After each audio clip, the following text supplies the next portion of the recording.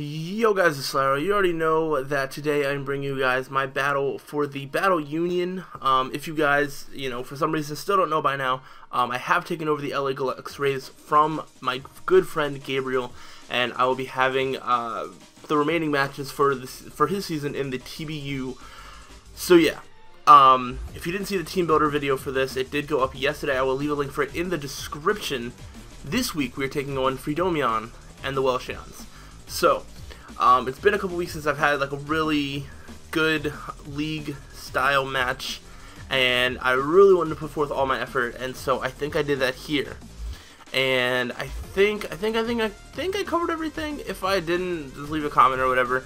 But you can see the 6 I'm bringing, and the 6 that he decided to bring. Freedomion decided to bring Entei, Vileplume, Latios, Fortress, Heliolisk, and Gliscor. So, by the look of this, it was kind of scary, but at the same time, it was okay. Entei was his only real physical attacker, because I didn't expect Gliscor to be offensive at all. Meaning that it just made the Pokemon that I brought, I definitely brought the right team, I feel.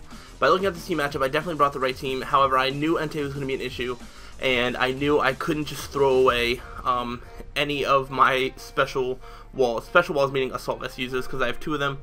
And I think that is it. So let's go ahead and get into the battle. I saw this matchup, and I thought about starting off with Mew, and because Mew has Stealth Rocks, and setting up hazards would be good. However, I didn't want him to lead Fortress and start hazard stacking me. Now, he wouldn't be able to know that he could hazard stack with my Mew, but he can, and if you figure that out, or if he took the chance, then I don't have a spinner or a defogger. Like, I didn't bring Rapid Spinner or defog on any of my mons this week, therefore I didn't want hazards to be set up. So the mon that I thought that would take on Fortress the best was either going to be Hippowdon or Eelektross. I didn't want to show my hand as far as the Hippowdon set goes, so I actually decided to lead off with Eelektross, and we're going to see what he decided to lead off with. So, Gabriel so far has 1 win this season, so we're going to try and pick up the 2nd win, and he actually decides to lead Gliscor. This is something that I thought could happen, and I thought we had a decent matchup.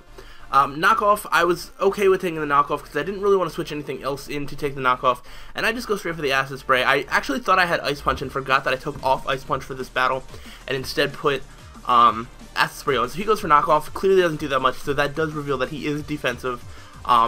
Pretty sure he's physically defensive. The Acid Spray damage also kind of works with that. So that's what that is. Knowing that he can't really do anything more because his only attacks most likely are going to be knockoff and maybe Earthquake. Seeing as he can't Earthquake because I'm an Eelektross, he basically has to switch. And I decided to go for a Flamethrower because he's only a few switch-ins that he could have to a Flamethrower. And he decides to switch in Vileplume, which I thought was pretty interesting, as it takes well over half. And then he goes for Sunny Day. It was a speed tie unless he had speed investment, which he might have. I didn't actually ask him. But it doesn't matter too much. He puts up the sun as I go for Flamethrower, so it's a powered up Flamethrower anyway. And I was like, okay, well, we've already got 1 kill down, so we are starting off pretty well. I don't have Assault Vest on Heliolisk, and he does have, I'm sorry, I don't have his Assault Vest on Eelektross, and he does have this Heliolisk, meaning I can't take the hit as well as I would have wanted to, the reason I brought the Assault Vest, but I figured the trade-off was worth it, and I decided to go into Meloetta as he reveals Hyper Beam, and at this point I was just like, what? Hyper Beam? So I was definitely not prepared for Hyper Beam, and of course he reveals being Solar Power, so he does take damage from being in the sun. Knowing that he has to recharge, I can get a free hit off here, and Psychic does a lot of damage, so I decided to do that. And then Solar Power actually kills him, so Heliolisk is down turn 2, so I don't need to worry about Eelektross not having its Assault Vest because I don't need to switch into Heliolisk anymore, which is great. Now the only thing I need to worry about is switching into Latios. So I need to keep this Meloetta around, and of course he brings in Entei in the sun. While every part of me wanted to bring in Hippowdon, if he was banded, he could have just done so much damage to me, and I couldn't chance it. So I go ahead into Gramble and get the Intimidate off because I figured it would help in the future, and he goes for Sacred Fire, and he misses. This didn't matter too much because I end up basically sacking off Gramble as it is. I do get some damage off, which would not have happened had he hit the first one. But at the end of the day, I don't know if it changed the result of the match too much. It's really hard to say, and he didn't get the burn, so that's also so I did way more damage than it otherwise would have. I sacked off Gramble here knowing that I don't have anything else. Also, by this damage, I knew that he was choice banded Entei, so I just didn't have a switch in. Entei was his only physical attacker, so I didn't really need to keep it around. If I could get Mew in with Reflect, it would be great. I thought about going into Mew here as well, but he was already at low health, and so I decided to bring in Hippowdon. If he burned me, if he went for Sacred Fire, which he was choicing to, and he burned me, I could still take him out with an Earthquake. So I decided to go for the Earthquake, risking the fact that he could Sacred Fire me and burn me.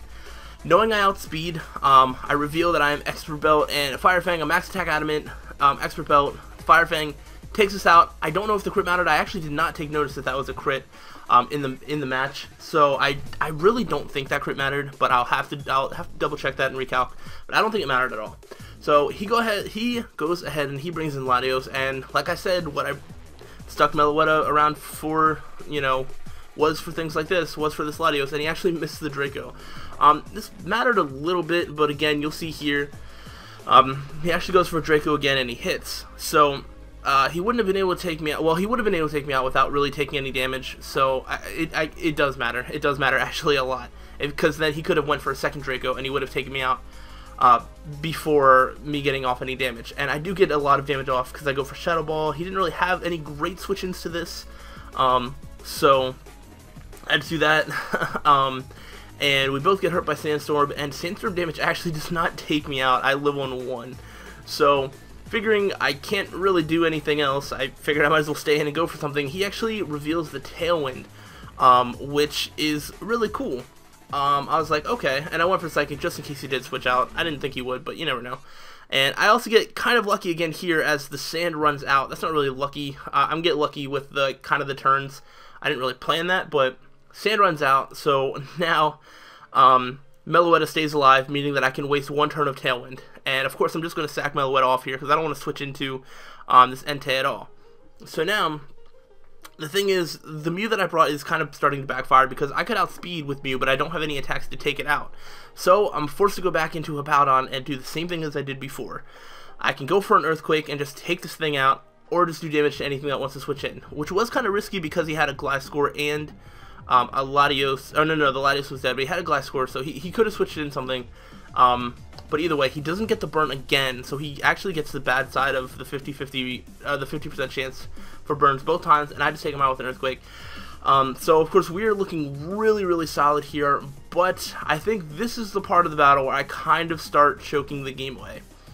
I let Hippowdon die. I wasn't sure if it was going to die or not, but there was no reason for me to switch out, in my opinion, because I just get a free switch into Electros, and then this happens. Alright, so he knocks off, and he crits. I go for the Acid Spray, because of course I don't have anything that can do too much to him, and then I make a really big miscalc. For some reason I accidentally put that he is at -4 special defense, and so on the calc it read that it was a 100% chance to kill a physically defensive Gliscor, which I had already figured that this would be. So what I should have done is gone for Giga Drain here to get off some damage and also heal up my own health, but instead I went for Flamethrower because I thought it would kill. Now this means that Electros is going to die to another knockoff. This is no bueno, and actually he actually goes for Protect first. He's trying to get up his health, which is good. So, and oh my gosh, I'm really, basically at this point I should have been able to take him out with Electros, and that should be game. However, because of the fact that I miscalced and I didn't look at it right, Electros is actually going to go down here, and then I completely forgot that I went for Acid Spray. So at this point I'm thinking that he's still at max special defense, or he doesn't have any special defense lowers. If I remembered that he didn't, or that he was at -2 special defense, I could have gone into Extra Drill right here, and I could have Hidden Power Iced it, and that would be the game. However, I go into Mew, set up a Reflect because Earthquake was going to take me out. I figured Hidden Power Ice isn't going to kill. I figured he was going to go for Earthquake and it would kill, but if I Reflect up, then it won't. So basically, I dragged this battle out longer than it had to, just because I forgot about the special defense drops. The only attacking move I have is Super Fang, which can never take this thing out. But I kind of just hope to get some more chip damage because I was like, well, he hasn't revealed Roost, maybe he doesn't have it, but of course he has it, because why would you have a defensive Gliscor and not have a Roost? So I have the Reflect up for no good reason. I guess now it means I could switch into a hit, but for some reason I was still under the mindset that I wouldn't be able to take him out with a Hidden Power Ice. and I'm just taking unnecessary damage with my Mew. I'm wasting unnecessary turns. I've already apologized to Frito, and I apologize again for basically wasting his time, but it was because I completely forgot that I went for Acid Spray and that his special defense had been dropped. So I had to, once I did realize that he was at -2 special defense, I was like, wait a minute, I can switch into Excadrill. So I decided that now is the time to switch because Reflect was still up, and I was like, maybe he'll go for Roost this turn, and he actually goes for Knockoff, and he knocks off my Life Orb. So that's, you know, it happened. It's fine, and because of where he's at, if he hadn't been at -2 special defense, he would have flipped this. But because he had the special defense drops, this was a guaranteed KO, as far as I know, and we take out the Gliscor, and even though it was kind of ugly, we do get the 2-0 victory. So I had kind of mixed feelings about this battle just because I played okay, I played well at the beginning, and then I just played worse and worse as the game went on. I didn't notice little things like the special defense drops. I didn't preserve Electros as well as I should have, and I made a couple of minor errors like that I, you know, really kind of, I'm not going to let myself look down, and I really need to get better, because the remaining matches are not going to get any easier. So this is one of those things that I'm just going to have to get back used to doing, as I get back into league play, as I get back into competitive league plays like the TBU, and when the PPL starts up, and I need to start remembering to notice these little things, not miscalc, maybe not bring a Mew that can't kill something. So little things like that I'm going to have to work on. However, we are going to get kind of the lucky side of it, and we do get the 2-0 victory. So that is basically going to be this match. I don't think I have anything else to say about this. I think 5 of the members of my team did really well. The Mew said was awful. I don't know why I thought that, but either way, that's gonna wrap it up for this battle. Next week we are going to be taking on Super Gassy and the New York Shellmans, I believe. And that, like I said, it's not getting any easier from here. So I'm gonna have to put in all the work I can to try and not make mistakes like this, because you know, mistakes like that will cost me if I continue to do them in the future. So that's gonna end it off here. Hopefully you guys enjoyed. Let me know your thoughts on the battle and everything like that in the comments section below. And I'll see you guys next time. So thanks for watching, and until the next video, guys.